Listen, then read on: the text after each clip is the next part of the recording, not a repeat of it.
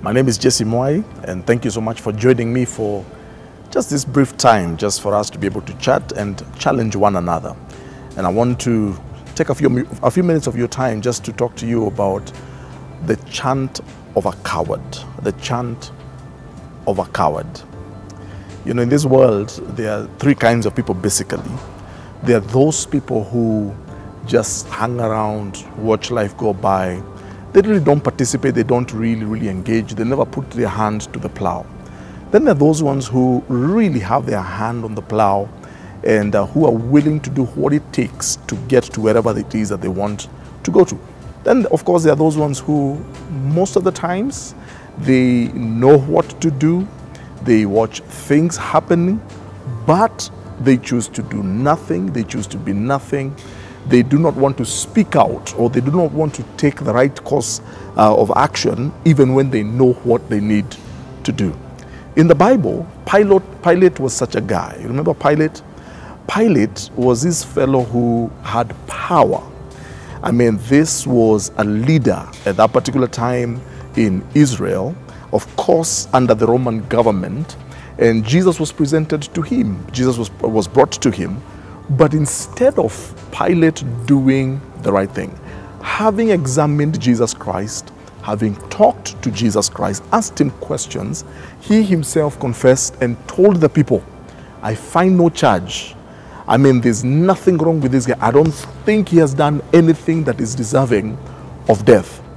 Unfortunately for Herod, instead of making the right decision, he chose instead to send Jesus to Herod.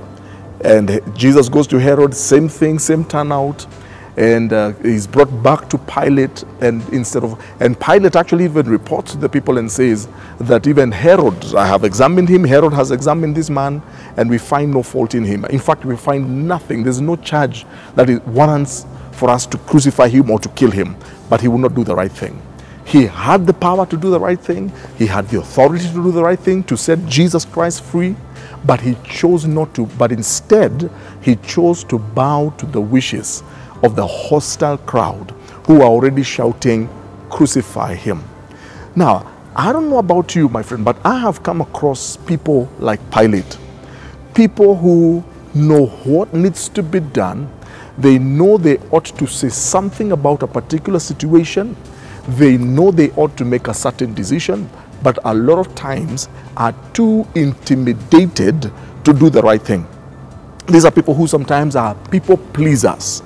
They are men pleasers. They would rather go with a crowd. You know, there are people who, and many times, one of the marks of being a coward is when other people intimidate you so much that you know what to do, but instead you choose to please the people. You choose to play into the hands of the crowd. You will not say what you need to say. You will not lead in the direction that you need to lead. You will not be the person that God created you to be. Why?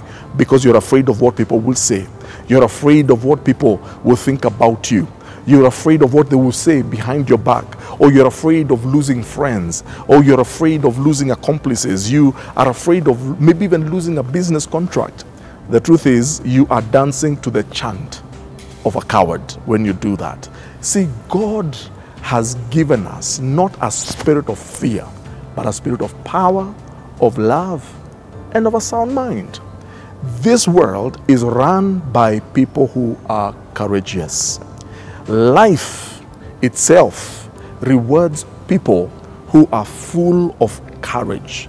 People who can be able to stand up, if it means standing on their own, if it means standing to be counted when everybody else seems to be turning a different direction.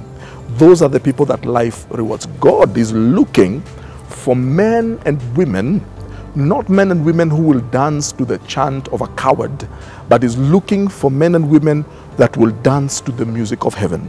Men and women who will be bold enough to say what needs to be said, to do what needs to be done, and men and women who are ready to go where God sends them, to be everything that God desires them to be.